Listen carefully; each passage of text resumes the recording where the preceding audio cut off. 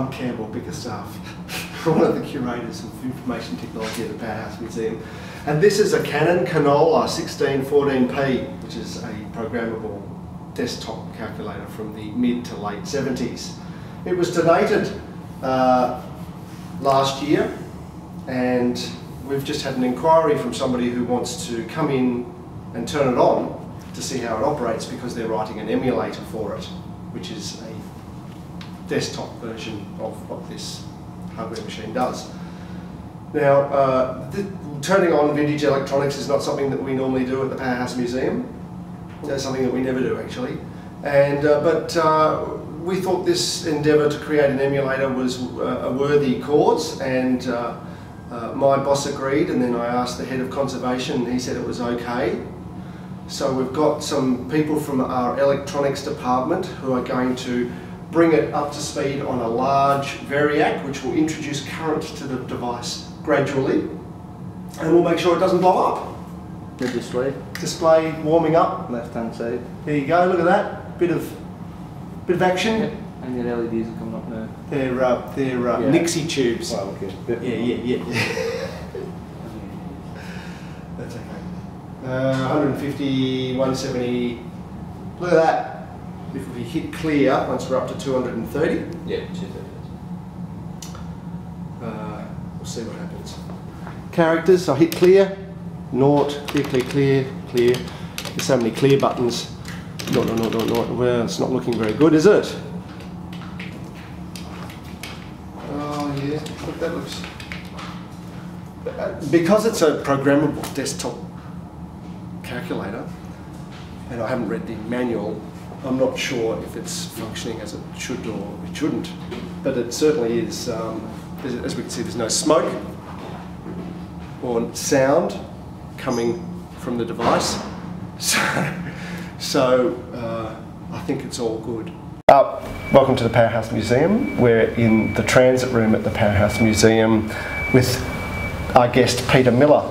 Hello. Peter asked to come in and have a look and activate, if it was still working, a Canon Canola 1614p programmable desktop mini computer. Really, you won't see a plus or a minus or a divide or multiply sign on here, so that it sort of put it out of my technical ability straight away. As you saw, we tested it yesterday, brought it up to speed current on a variac, and nothing happened apart from it working, which was good. And we'll just flick it on again today. The printer's connected, this is connected. We're going to really hand over to Peter now, because Peter wants to, he'll know more about it, and he'll be able to tell us a little bit more about this machine. Peter? Well, this is a machine that I used in high school about 35 years ago. And I decided, in a fit of nostalgia, to write an emulator for the calculator so that I could reproduce what I'd experienced. This was probably the second machine I ever wrote software for. I'd had access to other machines. This is the software, isn't it? This is the sort of software. It comes on punched cards, which feed into the program card system. And the punched cards are able to represent more than you can get to manually on the keyboard. And you put them on these pre-perforated blue cards. These are what people who use this machine, these are what everyone remembers. Okay, so this is a blank card. It's pre-perforated. You can just see the perforations. And when you punch it out with a pencil or a compass, you get holes in it that you can see behind. And it uses a photo sensor as it passes through. Very much like paper tape of the same era, where it would punch. Interesting that they chose not to use paper tape with this machine, even though those mechanisms were available at the time in that era. And also they provided 7 bits, the same as this card does. See, there are 7 columns, and so, but they didn't use ASCII. So this was really proprietary for this machine? There was it appears to have been, yes. And so they come out like, I saw one, they come out like this. Yeah. with the pre-perforations. So this is what people who use these, and mostly high school students, I understand that these were rolled out to a number of New South Wales high schools in the 70s. Yep, this one came from Heathcote High School. And that's my memory of about 1974, 1975, if memory serves, when I was using this machine. Now Peter's here today. One of the reasons Peter's here today is that he wants, well, part of his request that enticed us to turn it on was that Peter is writing an emulator, and that's a software version of this piece of hardware. So Peter's built a replica of this control panel and this display. So there's a lovely Nixie display on the software as well. Yes. Peter apparently ran into some problems in that I think he couldn't recall, or the manuals weren't explicit enough about how the certain operations are entered. And That's correct. The only way of making that clear to Peter and everyone else in writing the emulator was to come in and actually physically get a hold of one and use it. Yes. So that was my objective today, to use the calculator. And the way electronics like this works is that they tend to have internally an internal state.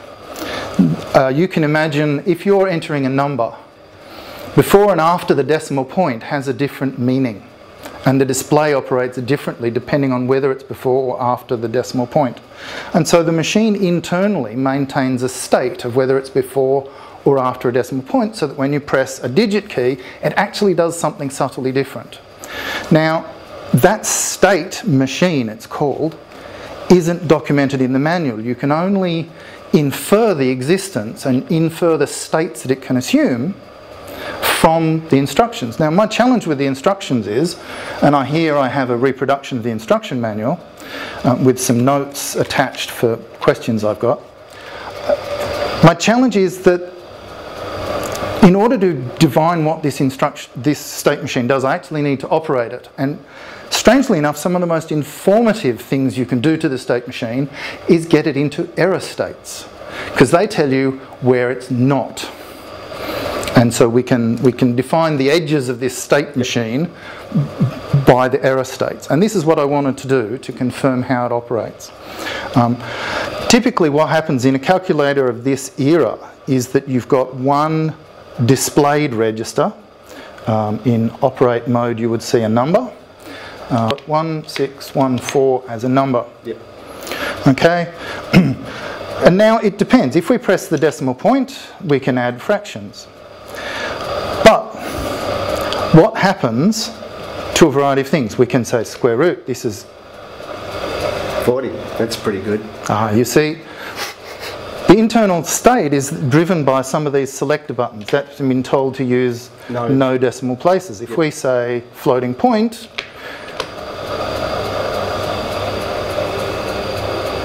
overflow to square root, no, floating point. Isn't that interesting? Wonder what that is. Let's give it some more. Yes, all right. To square root, there we go. Okay, it doesn't like floating point on square root. No. We have an error state that's informative. If we choose the floating decimal selection and tell it to square root, that time it worked. Working now. You see, it was just a bit stiff. It's probably a bit stiff. It's been in storage for 30 years. Yes. What can we expect? I wonder when Heathcote High School might have been using it up until probably from the mid to late 70s, we understand, probably through to the early 80s before they got something. Yes, and then eventually the PC era happened, and these sorts of things became dinosaurs that nobody wanted anymore. And luckily they kept it stored in a cool, dry environment, and it's come to us in a fairly good condition. In operating condition, it's absolutely marvellous. So here we go. We've got some information already. Now we've got a bunch of other things that this is capable of. We can have negative numbers, and this is the change sign key, and here's your negative indicator. Now on modern machines, of course, we're accustomed to having the negative indicator at the front, but the era that these machines were built in, they were still doing accounting by hand, and accountants still to this day put the negative sign at the other end. And so this sort of drove calculators, because one of the markets for calculators at the time, particularly ones with a printer, was that accountants would do their sums and it would print up, and then they would take that and they would put it into their records as a calculated tally. So that was one of their markets. And so we have this minus sign sitting here. But now the question becomes, I can press a minus sign again, we get positive, that's fine. But we've got another piece of the state machine. Say I'm entering, you know, minus 4.5, okay? 4.5 negative. Yep. What happens if I press another number? Does it add the other number to the end, or does it start a new number? Okay. And if it starts a new number, where?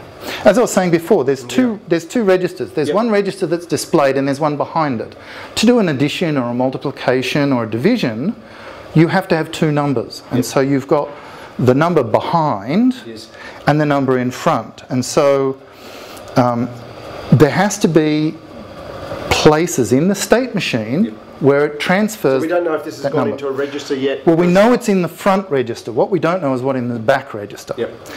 But if we press another number, now we've got some information, okay? The change sign doesn't alter the state machine that decides where it's up to in entering a number. Okay? So we can turn this on and off, and we still get our number being entered, as opposed to the change sign being the very last thing you do. So now we have another question, all right? If we've got a blank slate and we say change sign, nothing happens. That's fair enough. 4. Aha. We can't say minus 4 in that order. The state machine says I negated 0, but it was 0. So you need all this information for your emulator? If I'm going to emulate it accurately, we've got to bump into where the mistakes are and know when this overflow because you want people to be able to operate it in exactly the same fashion as its physical object is operated. There is no challenge to emulating the arithmetic. A modern PC can do arithmetic to far greater accuracy than this machine. That's not the point. The point is to reproduce the experience. Right. All right. And I think this is a reasonable interest for the museum, because it's then possible to display this behind glass. I'm not just interested, I'm excited. You can display this behind glass, switched off, and in front of it you can put a modern computer running the emulator, and people can get a feel of what it was like in 1972. The manual's dated 1972. Okay? So this is the sort of thing I'm after. I want to reproduce what's going wrong so that I can be faithful to the operations. So we've got our number 4, and we discovered that you can't say minus 4 and get a minus 4. You actually have to enter at least one digit before you change the sign. Terrific. The manual says if you do a square root at this point, it will ignore the sign. Let's see what happens. It ignored the sign. Now on a modern computer it will go, you're off your rocker. You can't do the square root of a negative number. But you see, this electronics wasn't very complicated. It wasn't very complex. We're talking about the era of large-scale integration chips. That's the beginning of computer chips. You know, 16-pin chips were common. They had a few logic gates. They didn't do anything complicated. And because only a few logic gates took up so much real estate on a circuit board that has to fit inside this box. And they're expensive. And they're very expensive. Your state machine was as dumb as possible. That is, it had the fewest number of states so that you got the correct answer if you operated it correctly, and you got an undefined random answer if you operated it incorrectly. I understand from my research that they in fact used Texas Instrument chips, and that were we to disassemble it and find the necessary chip, we could look up the data sheet of the original Texas Instrument calculator chip. Maybe we'll do that next. So later, after we've confirmed all the things that I want to do, because I would hate to damage it beyond recovery. So we can assume that the state machine's as dumb as possible. And this change sign, not altering the state of the input, is one of those dumb as possible things. It doesn't alter the outcome. And the square root of a negative number, ignoring the sign bit, that's another one of those dumb as possible things. Yes, it's silly in modern terms, but in practical terms for the era, it was a reasonable design decision by the guys who were designing the electronics to go on those circuit boards. The fascinating thing is that it did the square root relatively quickly, I don't know, a fraction of a second.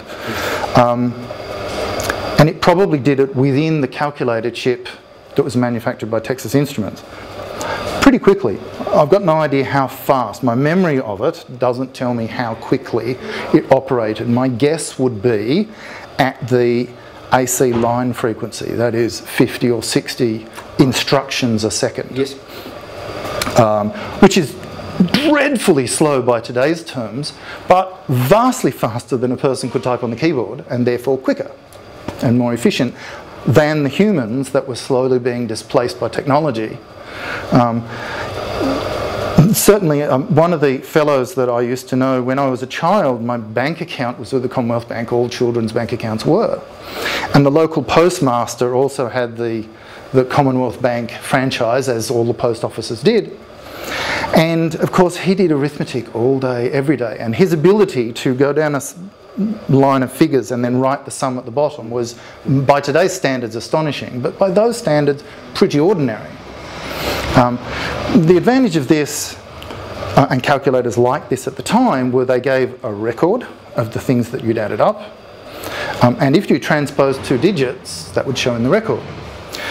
By that I mean, if we turn the manual calculation switch on, now it's going to put every operation that we typed into the keyboard, and it's going to print it. So we'll clear that off, and we'll say 56 plus 78, and we see and print display. And so now we have our number. And 2 numbers and the it's very, very hard to see. It's quite faint. The ribbon's probably dried out in 30 years. But we see here 56 plus equals, which is this key, 76 plus equals, which is this key, and then I said print display, and it's printed me the total. And this is the sort of record that even today, I don't know about your accountant, but even today my accountant, when preparing my taxes, uses a printing calculator, takes it out, sticky tapes it onto the record.